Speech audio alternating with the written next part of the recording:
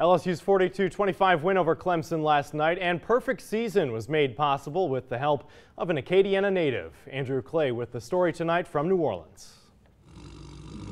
42-25. No, it's not a dream, LSU fans. It is reality as the LSU Tigers, your 2020 college football national champions. A surreal scene as the fireworks shot off in the Superdome as thousands of fans stayed to watch the Tigers hoist the trophy. This morning, Coach O talked a lot about the family LSU is. Former players Odell Beckham Jr. and Devin White among those here on Monday night. Joe Burrow's former teammates, Zeke Elliott, Michael Thomas here too. Orgeron saying this morning he even heard from Dwayne "The Rock" Johnson, who he coached at Miami. Family clearly playing a big role in this historical season. And for Acadiana, our family is Tyler Shelvin, a Lafayette native who is now a national champion. Man, it's unbelievable. I mean, I can't even speak right now. It's a lot of emotions,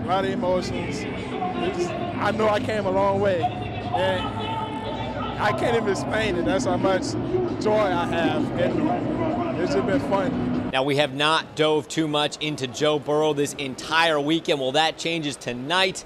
Coming up at 6 o'clock, Seth Lewis talking about the Heisman Trophy winner and the presumed #1 overall pick in this year's NFL Draft. In New Orleans, Andrew Clay, KATC Sports.